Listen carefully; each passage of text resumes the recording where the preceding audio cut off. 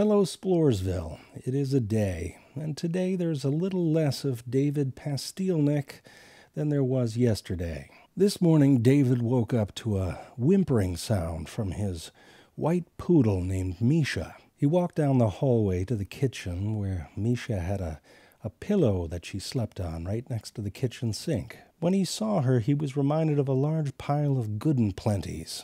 She was covered in blood in a mottled way. The pillow, too, had been completely soaked through, making the floral patterns very decadent.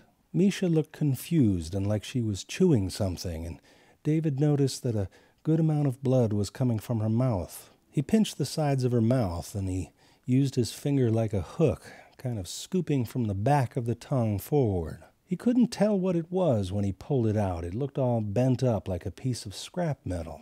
As urgency set in, he pocketed whatever it was and scooped up Misha and brought her out to the back of his Volvo. It was only after he arrived at Doc Juarez's and Misha had been settled that he noticed that the very tip of his index finger had come clean off. When he washed it off in the sink, it was this beautiful red circle with a tiny peaking of bone, a little white speck right in the middle. It struck him as a funny thing to need a doctor when he was in a veterinarian's office, but he did catch himself before he asked Doc Juarez whether he needed a real doctor.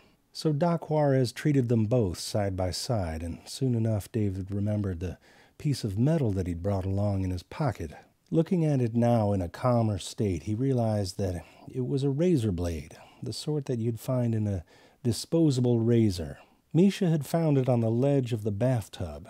David had recently taken to shaving in the shower, but had run out of room on his little shelf because he brought a much too large size bottle of shampoo. She had snapped through the plastic casing, and the razor had lacerated her tongue.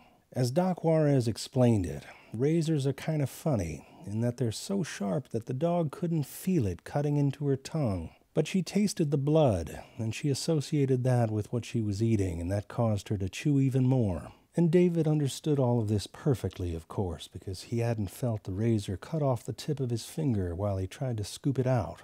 Misha's tongue was cut up, but it was going to be okay. Tongues have a miraculous way of healing themselves. As for the tip of David's finger, Doc Juarez recommended that David take a stick to Misha's evacuations for the next couple days. Not so much because anything could be done at this point, but maybe to give it a proper burial. After much debate and revelry, really, the dandelion was chosen as the high school mascot.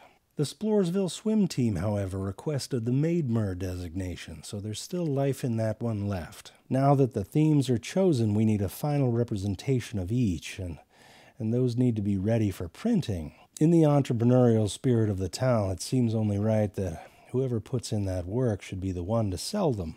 I trust the town has a way to make that happen, but we also have other things to think of. A new mascot means that the school needs a new song to sing, and as far as I can see, we have neither words nor music, both of which are requirements for a song. Well, that's a puzzle, isn't it? How's that one going to happen? I'll leave you with the Sploresville motto, let's find out.